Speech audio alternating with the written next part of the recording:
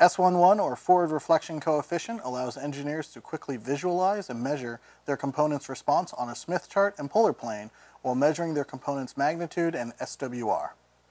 I've already gone ahead and calibrated our spectrum analyzer so that it's set up for S11 measurements and is ready to measure our antenna. I've got our frequency range set from 1.75 gigahertz with a center frequency and a span of 500 megahertz.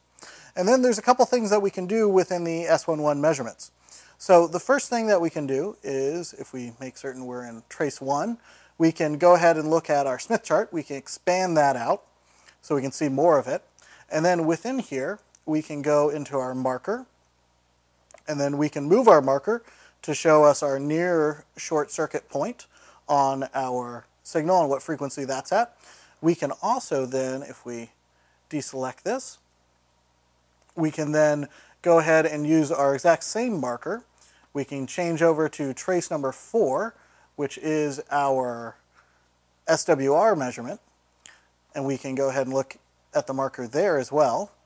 And we can use that to measure our SWR response over our frequency range.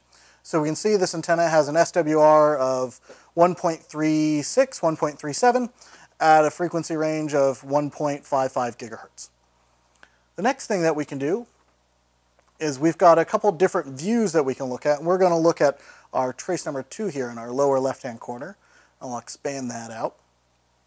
We can go within our trace and we can look at our log mag, our phase response, then we had our group delay up, and then we've got our Smith chart and polar plane, which we're already up, our natural log mag and our SWR, and then finally we can view our real components over frequency, and then we can also look at our imaginary component over frequency and use that to also get a better understanding of our RF component that we're examining.